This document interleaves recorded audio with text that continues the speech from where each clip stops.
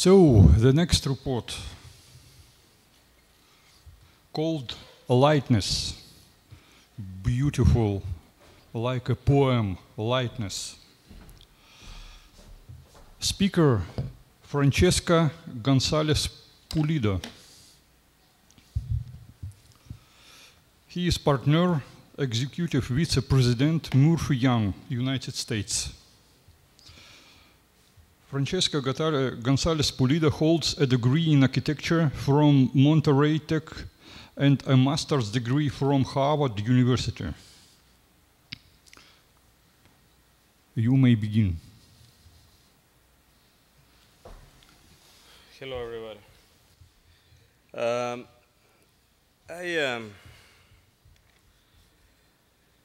I think the expectation of talking about tall buildings, well, hearing about tall buildings is there, but I actually decided to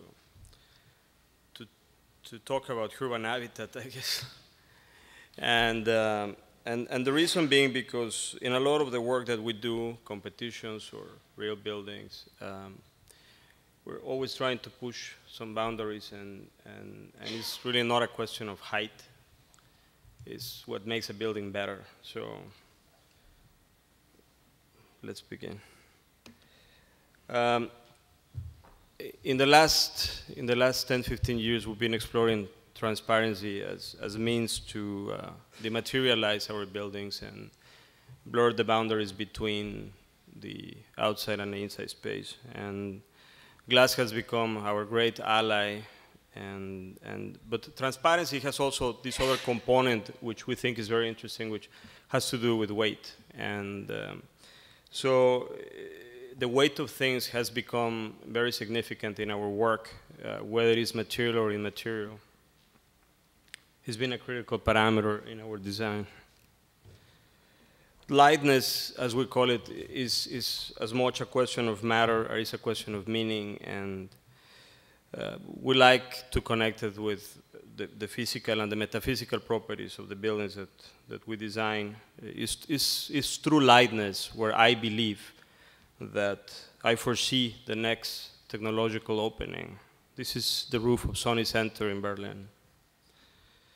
Before I came to Murphy Young, I was working on my own, and I was kind of obsessed with the idea of building weightless architecture, somehow using components and recycling things.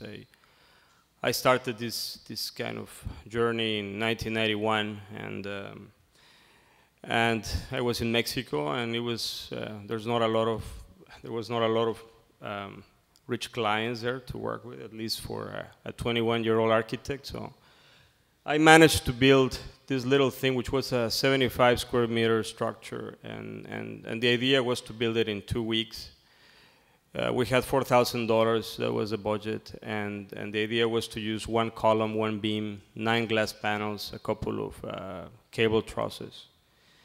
And it was a very interesting exercise because me and my client, somehow we felt that we were pushing some boundaries. The picture is terrible because I guess I didn't even have a camera back then, and so I had to borrow something. And I had to scan this image, but this thing is not working. How do I go to the next one?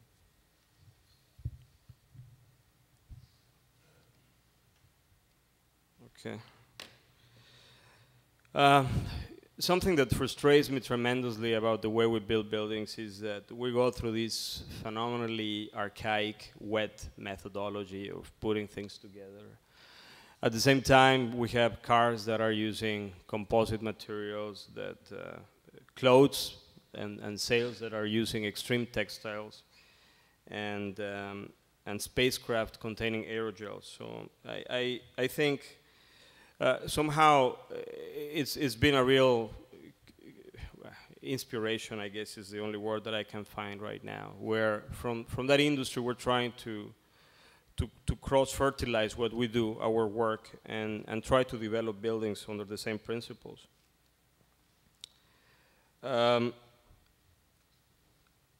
Lightness, I think, in its broader sense, seems to be playing an important role in this transformation. Our building industry is responsible for 60% of consumption of material resources, 60% of mass waste, 35% of energy consumption, and 35% of emissions. The point is that less material, less components, less connections, less weight, less resistance, less distance, less waste, and less embodied energy, which by the way, is 15% of the total energy in its life cycle, should make sense, right? So we're trying to build facades. This is we're doing some explorations on buildings where we can kind of create a system of panels that people can even easily replace in their buildings. We've been thinking about what if we can lease a facade that you can go to a place like a Home Depot type of place and buy the panels that you need and create some identity, right, to your space. And of course, this cannot be applied to every building, but I guess it's a start. Obviously, we have explored the idea of lightweight concepts in pavilion-type structures. This is a concert hall in Bonn, in Germany. But the question is, if there's really room for the super tall in lightweight. As we know, aerodynamic, it's a critical parameter in developing tall buildings as it relates to the plan shape, the floor plate, and the things that you all know. But beyond the boundaries of its physical properties, there is the understated reduction of its embodied energy, which we should consider in respect to durability of materials, the separation of materials, local source materials, recycled materials, standard sizes, and manufacture materials using renewable sources. Even we've been looking, a great friend of us, and we've been working with him for a long time in a lot of these things, Werner Sobek. We've been even working with him in the idea of incorporating chip technology into materials. So one day in the future, when you demount the building or demolish the building, you have this piece of information that tells you what were the components of this thing, who built it, when was it built, and so on and so forth. The development that has taken place in our office in the last 15 years mirrors somehow the changes that have taken place in our understanding of planning and design. The symbiotic collaboration with Werner Sobek and Matthias Schuller on one side, special structures on the other side, energy, has given us the opportunity really to take this one step further. And we started, for example, in the case with Werner, working on special structures, and then we moved into whole building structures. This is the airport, the new airport in Bangkok. This is a picture of the construction, which actually I like better than the finished building. But at the end, we're working with them in the beginning of the process in a very integrated manner. Of course, we move from developing structures and facades to the green realm. Werner has founded WSI Green Technologies, and this is a prototype for a building 850 meters tall in Ras Al Khaimah, which integrates a lot of the things that I'm describing, where the structure, that column in the center of the building is not only structural, but it becomes a chimney that exhausts, heated air, and there's a track facade system that as the sun moves, the building has some shades that actually rotate with the sun, and so on and so forth. So Murphy Jahn is been very interested in sustainability for many years. I mean, I guess everybody, is doing something. Somehow we felt that we're kind of pioneering this field from Sony Center to the Deutsche Post. This is perhaps it's a modest building in its size, but again, I don't think size really matters. It's a question of how well the building is put together. This building is one of the most sophisticated buildings that we've done so far. This is again Bangkok Airport, and most recently this is a project that I just finished in Las Vegas. It's a lot of architects. I guess KPF is in the room today. We were collaborating KPF and Norman Foster, Cesar Pelli, Vignoli, and we did this leaning towers. They lean 30 feet away from each other. It's a concrete structure with a very interesting facade concept considering the harsh conditions. And as well, we're doing this building in Guangzhou, here in the area in China, which with a much more modest approach to the sustainable situation that had nothing to do with us, but with the status of the market and the culture. I think we're pushing some boundaries as well. When we did this building, it was actually very interesting because, of course, you know, China as the world's largest market right now, and the way they consume energy, you know, they use 45% of their energy to manufacture materials, to transport materials, to cool and heat buildings and whatever. I mean, there's gotta be, you think at least, you know, a certain preoccupation to be responsible towards sustainability, and we were lucky enough to get a client who was really ready to push it with us. It's a 300-meter tall tower in the heart of Guangzhou. It's across from Adrian's building, that Pearl River Tower. When we got the project, you know, we tried to really, outside of the lead agenda, we really tried to control the aspects of the design we tried to really focus on the aspects of the design that we can control. The client was really hot on the lead thing, and we said, look, I mean, having bicycle parking and some waters that don't need, some plants that don't need water, this is something that doesn't really interest us, okay? We're going to work on the facade, we're going to work on the systems and try to come up with something that makes sense. So we develop a high-performance triple glaze facade that has a frit that shades the building, is very transparent, of course, because the lead spans in China are very deep. It's difficult to do what you do in German buildings, to heat and cool in the perimeter. Here, we're using traditional HVAC systems. But it was actually a good experience in trying to, is this thing working or not anymore? Around that time, we got engaged into a very interesting competition. It was, oh my God. It was a building in Abu Dhabi, and it was the corporate headquarters of Mazda. And we didn't win, we came in second place, but we learned a lot from this, and we push a lot of fronts. We developed what we call the energy shield, which is nothing but this kind of big roof that basically collects, generates, and saves energy. It had operable roofs, foldable roofs, PV cells, all the things you know. But what was very interesting is because the client was pushing really hard to get a very sustainable project and what they called a 000 building. And so we worked with Schuler and tried to come up with a scheme to really reduce, you know, energy consumption. And of course, you never know if this is true until the building is built, but that was what we came up with, 75% reduction, which was due of, you know, in part of that second screen on the facade that is shading passively and actively is collecting some energy. And of course, you know, this kind of at night when it gets cold, these roofs open, air goes through the atrium. Actually, even in the facade, we had this kind of frit, this kind of pattern on that east facade. That's actually also a PV panel. And what we learned in this project, we used it in a building in Switzerland. We had an operable roof.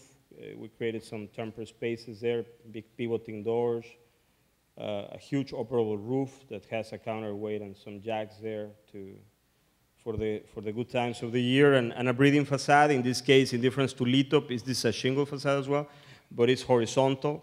And because of the lead spans that are so compact, we can actually take the air. If this works, we can take the air in the perimeter. We have convectors for heating and cooling. We convert the air there, and that's how we condition the space. So we have exposed concrete ceilings in this building. This is a laboratory. This is the building, the Deutsche Post in Germany. I think this is a very good example of a building that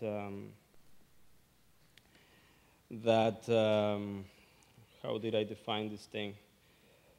The Deutsche Post is an example of the application of object-oriented building techniques. This building had high demands on flexibility, increased workplace quality. We introduce a lot of daylight and ventilation. The idea is that people is able to control really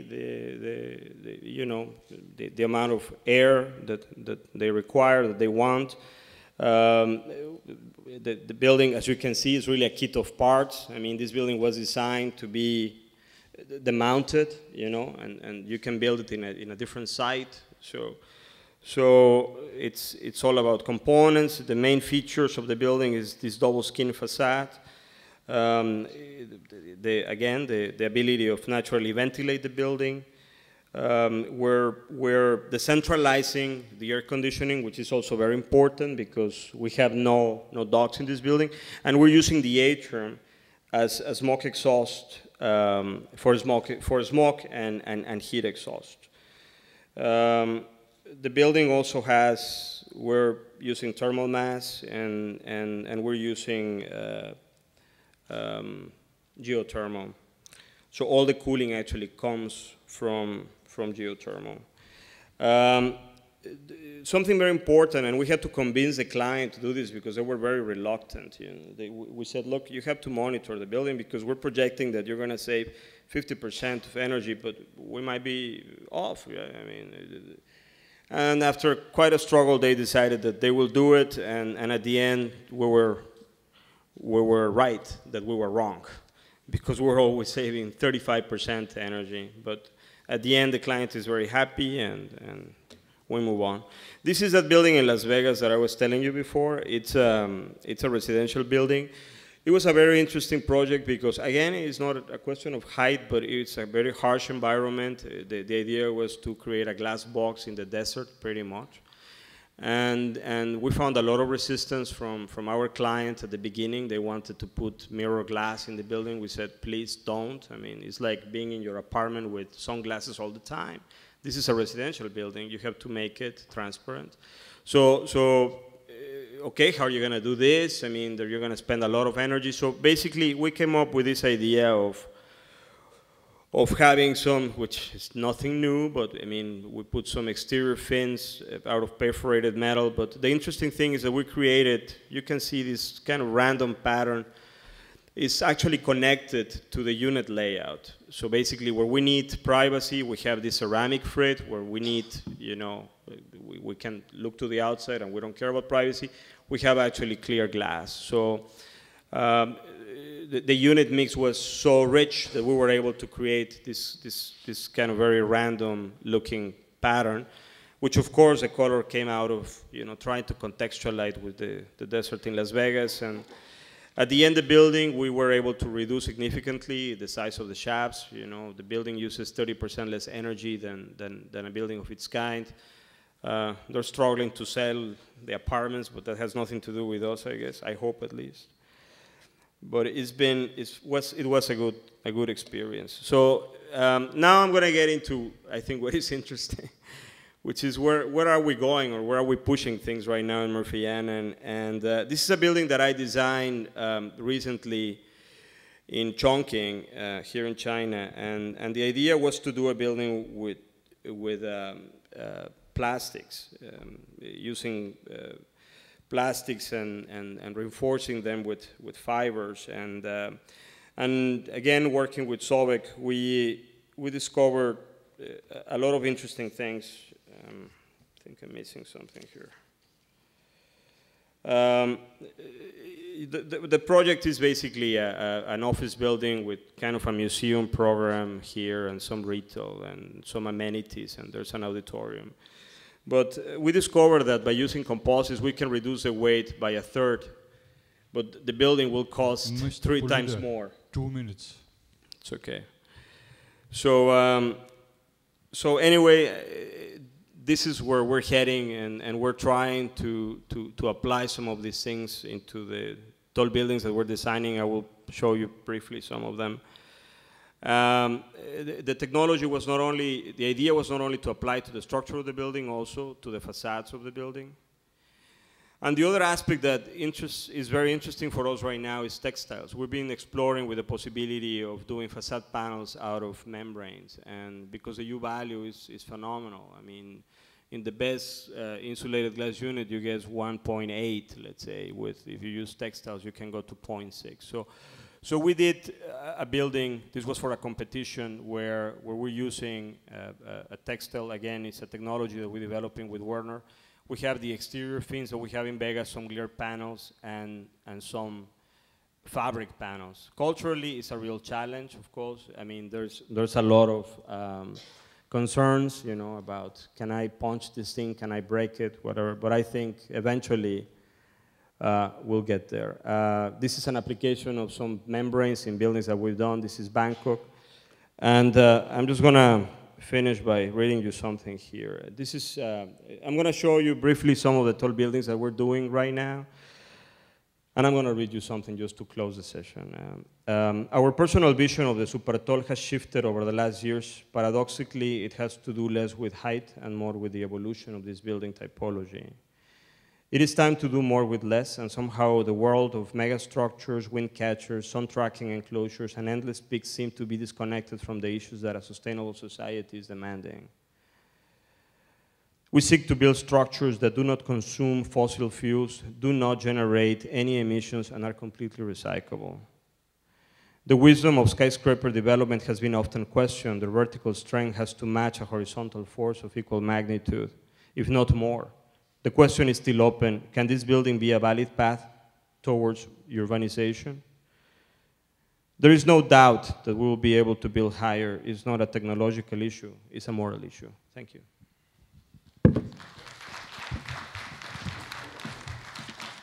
Okay, thank you for your excellent presentation. We're going to have time for one question.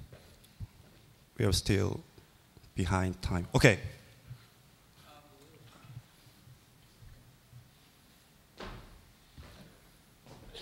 Good afternoon.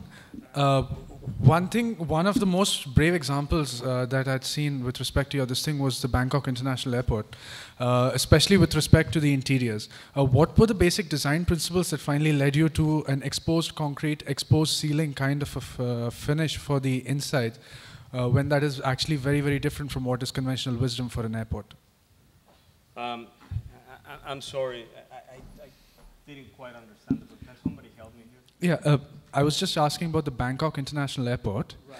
I was just asking, what were the design principles that finally led you to the decision of an exposed ceiling inside and an exposed concrete finish when that is actually very different from conventional wisdom? I'm sorry. Bangkok is actually a great example. I didn't get a chance to get into a lot of the sustainable features of that building, but you know, I guess it's the nature of our work. Is really about skin and bones. We really don't like decoration. We just don't believe in it, you know. And Vegas was, for example, a real struggle because the client was always telling us, "What are you going to do with this wall? It's just concrete." No, it cannot be. It's the lobby, right? So I think Bangkok, you know, airports is something that I think you have certain expertise in. And we like because they're really machines, you know. An airport really comes from the problem of how you park the planes and how you bring the people to the planes, and that determines everything. So that building has that spirit. I don't think, I mean, I would lie to you if I tell you that was really an intention. I think it was just the result of the way we work. You know, we like to present the materials as they are and not to cover them, you know.